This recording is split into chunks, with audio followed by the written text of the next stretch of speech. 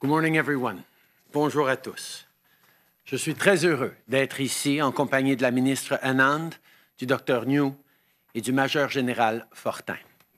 This morning, I have important news to share on vaccines. From day one of this crisis, our government's top priority has been protecting people around the country. Since March, we've procured billions of pieces of PPE and secured millions of rapid tests, which we have sent to the provinces and territories to get to the front lines. We've also provided tens of billions of dollars to the provinces and territories for healthcare, essential workers, and school safety. We're using every tool in the toolbox to keep people safe and get Canada through the storm. It's been a difficult year, and we're not out of the crisis yet. But now, vaccines are coming. Notre objectif est de fournir un vaccin sécuritaire et efficace aux Canadiens le plus tôt possible. Lors de la dernière rencontre avec les premiers ministres, le ministre Leblanc leur a parlé de la nécessité de travailler ensemble avec les provinces et territoires, ainsi qu'avec les communautés autochtones pour assurer le déploiement du vaccin. Il y a une semaine et demie, on a également annoncé la mise sur pied d'un Centre national des opérations par l'entremise de l'Agence de la santé publique qui est appuyée par les Forces armées canadiennes. Le major général Fortin dirige la coordination et la logistique et je sais qu'il possède le savoir-faire dont on a besoin. We are facing the largest immunization in the history of our country. This is no small task, which is why we have a clear plan. Our government, through the National Operations Centre, has been working with the provinces and territories to ensure that we're ready to roll out vaccine doses as soon as they're approved and delivered. On procurement of these vaccines, Minister Anand and her team have been working tirelessly to secure the most diverse portfolio of vaccines in the world, and today we see those efforts paying off. Canada has secured an agreement with Pfizer to begin early delivery of doses of their vaccine candidate. We are now contracted to receive up to 249,000 of our initial doses of Pfizer-BioNTech's COVID-19 vaccine in the month of December. Pending Health Canada approval, the first shipment of doses is tracking for delivery next week. Shipments will continue to arrive into 2021 with millions of doses on the way. This will move us forward on our whole timeline of vaccine rollout and is a positive development in getting Canadians protected as soon as possible. Pfizer, the Public Health Agency, and the provinces are working together to finalize preparations at the first 14 vaccination sites this week. I want to assure Canadians that any vaccine approved in Canada will be safe and effective. The regulatory process is ongoing and experts are working around the clock. They will uphold Canada's globally recognized gold standard for medical approvals. Le Canada a conclu une entente avec Pfizer pour commencer la livraison de doses de leur candidat vaccin plus tôt. Nous allons donc recevoir jusqu'à 249 000 doses initiales du vaccin de Pfizer-BioNTech au mois de décembre. Suite à une approbation de Santé Canada, les premières livraisons pourraient arriver la semaine prochaine avec des millions de doses prévues pour le début 2021.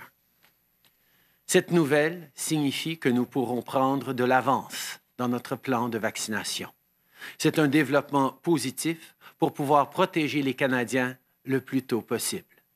L'Agence de la santé publique du Canada, les provinces et Pfizer travaillent ensemble cette semaine afin de finaliser les préparatifs pour les 14 sites de vaccination.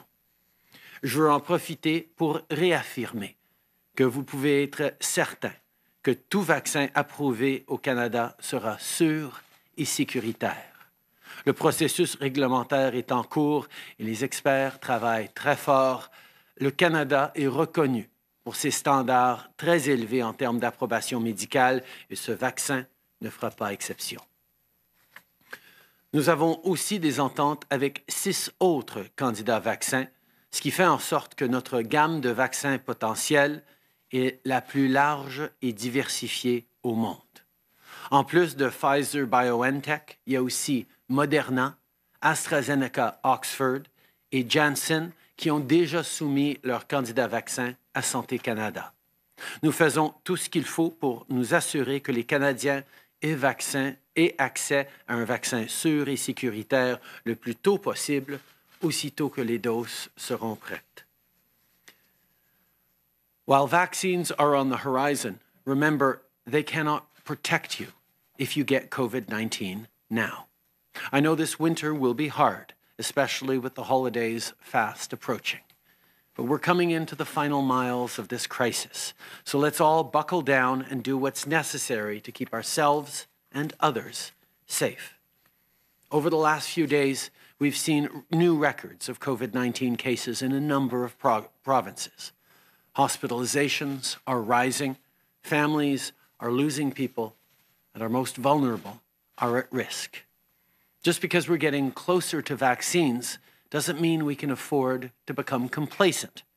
And on the other hand, just because the numbers are spiking doesn't mean we should give up in despair. Let's keep working together.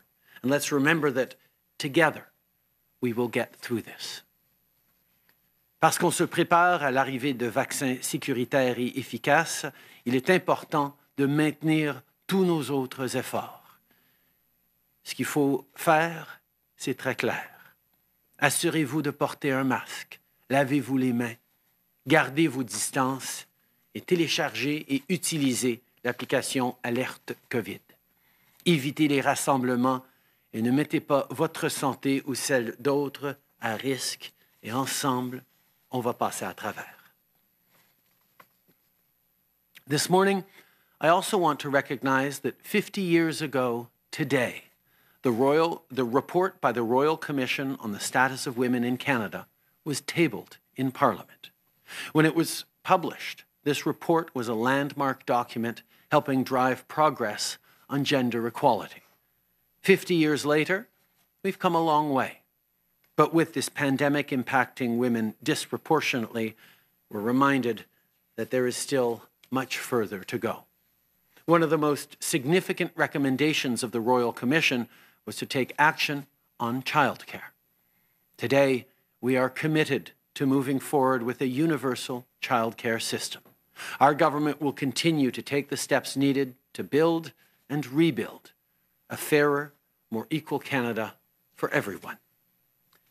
Today, I also want to recognize the news that National Chief Perry Bellegarde will not be running for another term. Perry has been a tireless leader and advocate for First Nations, and I know I am joined by people across the country in recognizing and celebrating his years of devoted service to First Nations communities. We lift you up, Perry. We will continue to work with the National Chief to advance the priorities identified by First Nations, including keeping First Nations communities safe from this pandemic. Finalement, j'aimerais conclure en félicitant Michael Sabia pour son nouveau rôle de sous-ministre des Finances. Il fait un travail remarquable en tant que président de la Banque d'infrastructure et je sais que ses compétences nous seront très précieuses pendant que nous rebâtissons une économie forte et résiliente.